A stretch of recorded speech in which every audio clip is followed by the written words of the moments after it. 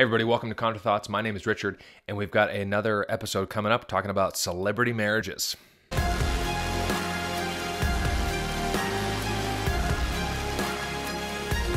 All right, so yeah, welcome to the show. Welcome new subscribers. I've had a number lately, and thank you for taking the time.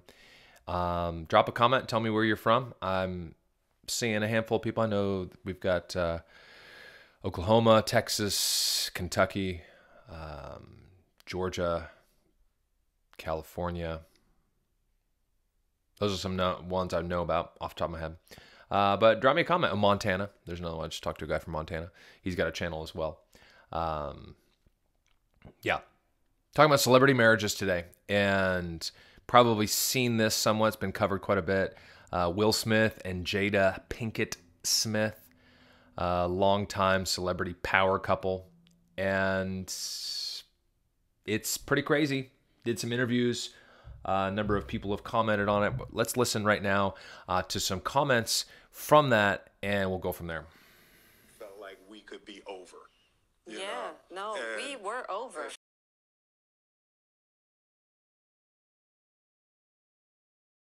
We have given each other trust and freedom with the belief that everybody has to find their own way, and marriage for us can't be a prison, and I don't suggest our road for anybody. It is not your responsibility to make your wife happy, right? Just like it's not my wife's responsibility to make me happy. It's not. It's my responsibility to make me happy, and it's her responsibility to make her happy, and then we're going to come together and build on that happiness. Need a little coffee. I've always liked Will Smith. A lot of celebrities are easy to bag on, us common folk. And, you know, they're overpaid babies. He's a pretty hardworking guy. He's kind of like The Rock, Dwayne "The Rock" Johnson, and some others, Tom Cruise. They're just working all the time, and they have their hands on a lot of stuff. Not to talk about celebrity culture, but I don't want to bag on celebrity culture. This isn't it at all. In fact, Will Smith hitting the point right there, he's talking about marriage. Now, side note, when I lived in Los Angeles, I mean, I'm from there originally, but I was pursuing film stuff and things, and I remember actually hearing a number, this is probably 15 years ago now, maybe more, 12, 13 years ago, something like that. I remember hearing stories about them being in an open marriage then. So that's an aside, not to be gossipy or anything, but this isn't new. Let's just say that. An open marriage is not polygamous, but polyamorous. So it's slightly different. I've seen ads recently that came up. I have no idea how that YouTube algorithm works with ads. I literally don't know. But I've seen ads on YouTube, and one was like, you know, green-haired girl. You might have seen it. And she's like 20-something, and she's talking about how she used to be, thought she was monogamous, but then she realized she was polymonogamous or polyamorous, meaning you have multiple marriages or multiple relationships at the same time. Or an open marriage, right? You come home to that person, right? But you can free to go out and party. That's what Will Smith and Jada Smith, Pinkett Smith, are saying that they're doing. And they're doing it for the sake of their marriage. And that's what the same advertisement that I saw also was. Well, first of all, that's just an outright lie. Like, we all know that deep down. And my bet, if this doesn't stop with Will and Jada, they're just going to get divorced, because it's not sustainable at all. It's completely not only against nature, against our own ego, but it's also against God's law. And that's something that is pretty striking. But before we get to some scripture, what does Will say? He says, I was getting jiggy with it, right? No. I mean, Men in Black, I mean, he's right, a super talented guy.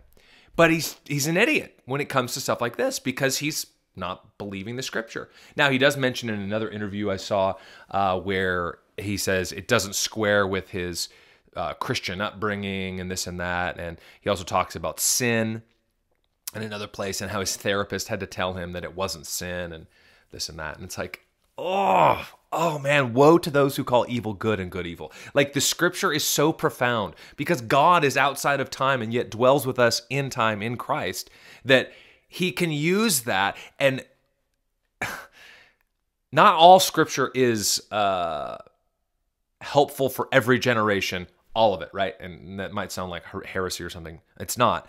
I'm saying like 500 years ago, 300 years ago, there were different debates in the church and in the culture that certain scriptures were used to combat those and help and strengthen and encourage and convict. Now we've got other ones. Nobody was questioning what marriage was even 50, 60, 70 years ago, let alone 700 years ago.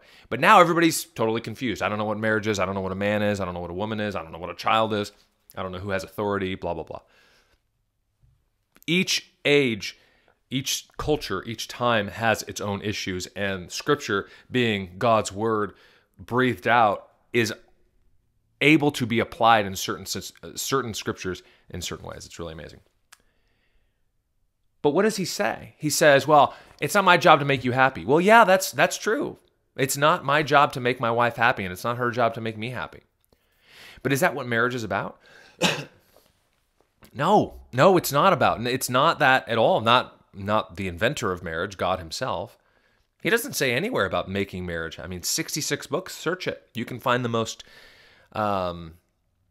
paraphrase, modern English translation that actually uses the word happy, which really isn't a good translation in the Hebrew or the Greek. But nevertheless, you can find that, and it's not in there. Scripture is vacant when it comes to what marriage is as far as making you happy. There's no proof text because they don't exist.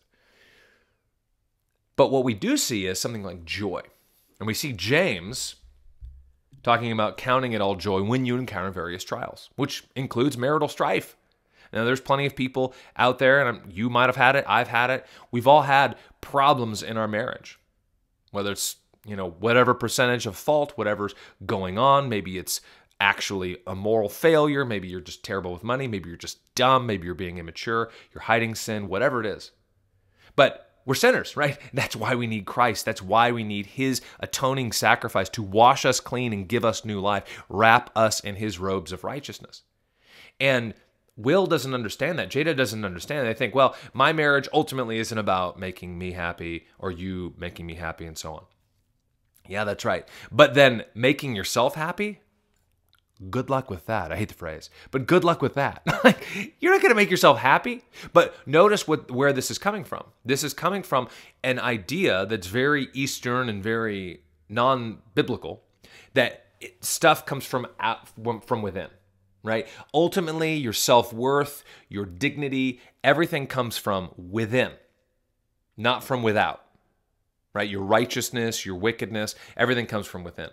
Now, the Bible does speak clearly about this, and ultimately that all have sinned and fallen short of the glory of God. We do have wickedness within us. We do lie and cheat and steal and so on. We do sin. Because of that, there isn't this conjuring up of wickedness and righteousness, kind of battling it out in this yin-yang sort of thing.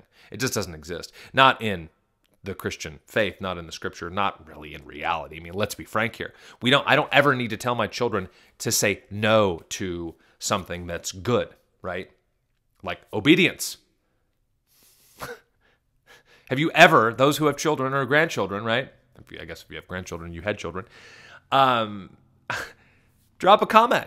Tell me, have you ever had to tell your little ones, especially if they're like under 5, hey, sometimes I want you to disobey me? No, the expectation is obedience. And so often that expectation isn't met, is it? Because we're fallen. We live in a broken system in broken bodies. That's why we need redemption. That's why we need Christ. The redemption and forgiveness, all that doesn't come from within. It comes from without. It's an alien, quote unquote, righteousness, just an outside, a foreign righteousness. And we need Christ to turn to him and believe in his atoning work. Not from within, but without. Ecclesiastes speaks very well about this. I mean, Solomon, right? Probably the Will Smith, although, Solomon was a king, of course. But he had lots of stuff, like Will Smith has lots of stuff. And what did Solomon do? I said to myself, I'm going to do this and that, right? Come, let me test myself with pleasure. So enjoy yourself. And behold, it too was futility. This is Ecclesiastes 2. I said of laughter, it's madness. What does it accomplish? I explored with my mind how to stimulate my body with wine. He says, verse 5, I made gardens and parks. Verse 6, I made ponds of water. Verse 7, I bought male and female slaves and homebound slaves. Verse 8, also collected for myself silver and gold. He goes on. Just go read Ecclesiastes 2. I mean, the whole book is great, but it's dealing with reality. That's what Scripture is. That's why the Bible is so wonderful and amazing. It actually deals with real problems that happens in real life, not fake life or fairy tale land that a lot of people think they're living in. So Will, marriage, yeah, it's not about making you happy or making yourself happy. You ain't going to do it. It's not going to happen. Right? Jesus says in Matthew 19, the Pharisees came to him. We know this story. Why is it lawful for a man to divorce his wife? And he said, have you not read? This is a good text for our day. What marriage is, what a person is, who gets married, and so on. Have you not read that he who made them from the beginning made them male and female? And he said, for this reason a man shall leave his father and mother and be joined to his wife, and the two shall become one flesh, so they are no longer two but one. Therefore, what God has joined together, let no man separate. And then they said, well, why did Moses command to give a certificate of divorce and put him away, put her away? Because God changed his mind. Oh, no, I'm sorry. No, that's not what it says. Because God just wanted you to be happy and live your best life now.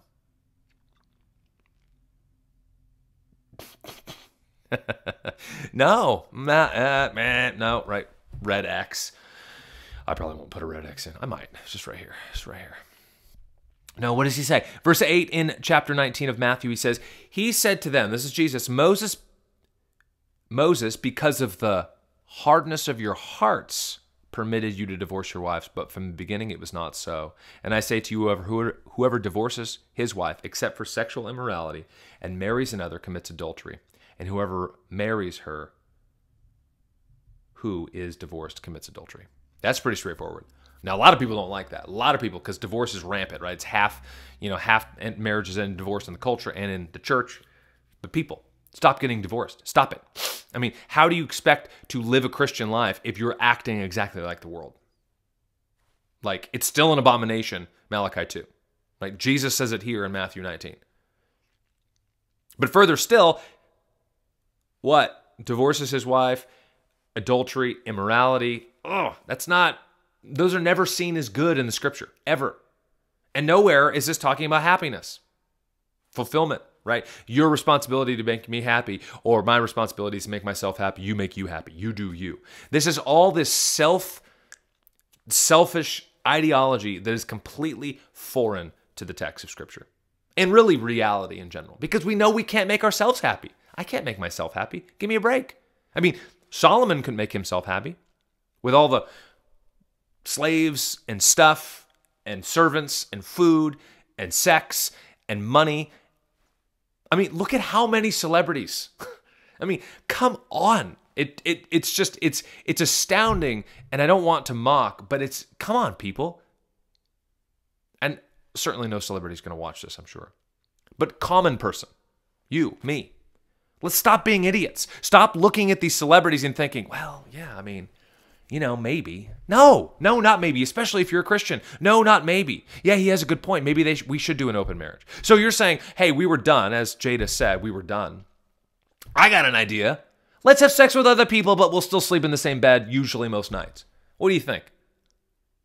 Oh, yeah, that sounds like a great idea. What could go wrong? It's like a movie, like a terrible, campy, whatever movie. And they're like, what could go wrong? And then like 2 scenes later, everything goes wrong. Their marriage isn't going to last. Mark my words, it will not last. Hebrews 13:4, marriage should be honored by all, and the marriage bed should be kept pure, for God will judge the adulterer and the sexually immoral. How do we not understand that? How do we not take that into consideration? They should. Will Smith, Jada, you guys can repent. You can turn to Christ. Close your marriage. It is not about you being happy. It's about God fulfilling you through Christ alone, in his Spirit. I hope this finds you well. If you like this, go ahead and share. I'd appreciate it. And comment below. Tell me where you're from.